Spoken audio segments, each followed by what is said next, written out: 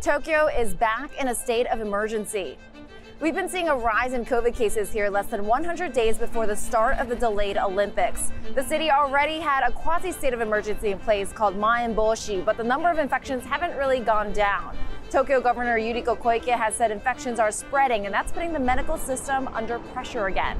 This is the third state of emergency for the city, and let me point out that this covers the string of Japanese public holidays known as Golden Week.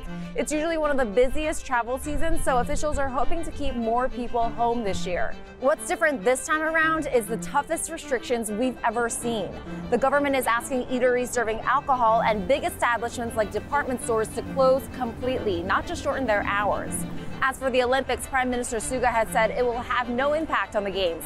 There's no law technically that prohibits the Olympics from taking place under a state of emergency, but it will probably impact the number of domestic spectators allowed. We know fans from overseas have already been banned from attending. I also want to touch on what's happening with the vaccination drive here. It's been slow. Japan only started vaccinating the general public for those over 65 years old in April. So far, less than 3% of the population has been vaccinated. And the government's vaccine czar, Taro Kono, said Japan's vaccination program will finish by February of 2022. For now, Japan hopes another state of emergency will help flatten the curve and hopefully carry on with the Tokyo Olympics.